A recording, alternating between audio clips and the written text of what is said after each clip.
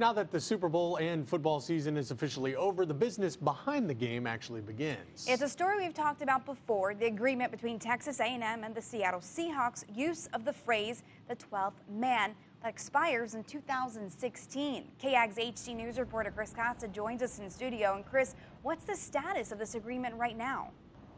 Luke and Amanda, Texas A&M and the Seahawks franchise are still discussing the terms of a possible renewal. Texas A&M trademarked the phrase in 1990, and after an out-of-court settlement with Seattle, the Seahawks now pay $5,000 per year for limited use of the phrase. After back-to-back Super Bowl appearances for Seattle, it's safe to say the organization and fans could be concerned about the deal expiring during the team's next postseason run. The question is, what happens to the agreement come next year? We would like to continue the relationship with Seattle.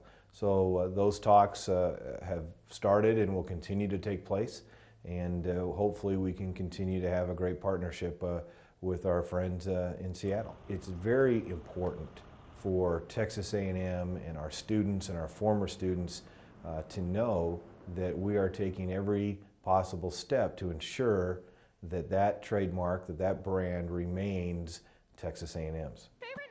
Hinckley adds that the concept of the 12th man is priceless and that they are less concerned with the financial aspect than the overall protection of the brand.